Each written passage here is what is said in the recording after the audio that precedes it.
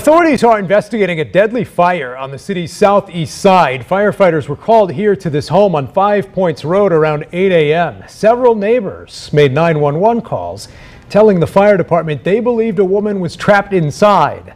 The department has now released those calls, and tonight we're starting to learn more about the people who tried to help.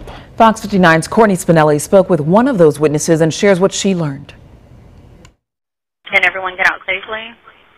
I don't know. No one is coming to the door. No one is getting it.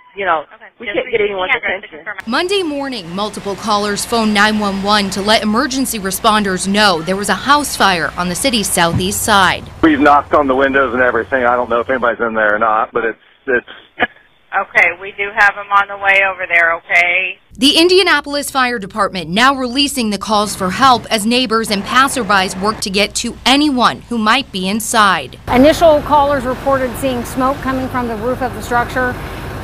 Subsequent callers reported heavy flames. Frantic moments can be heard as witnesses realized there was a woman who lived in the home who hadn't come out. There's a house fire. Is there anybody that lives here? Where's she at? Ma'am.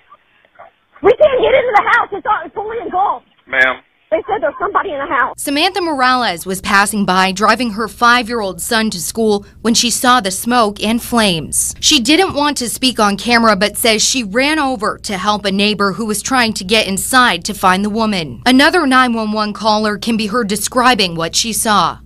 Sorry, there's somebody trying to throw a rock into the house.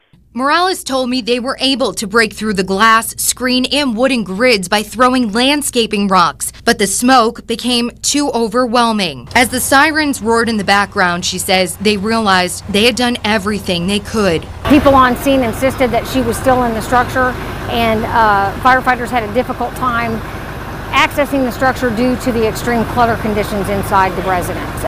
And as they arrived at school, Morales' son told her he wanted to pray for the family and the woman who didn't make it. She wants them to know there were people there doing everything they could to hope for a better outcome.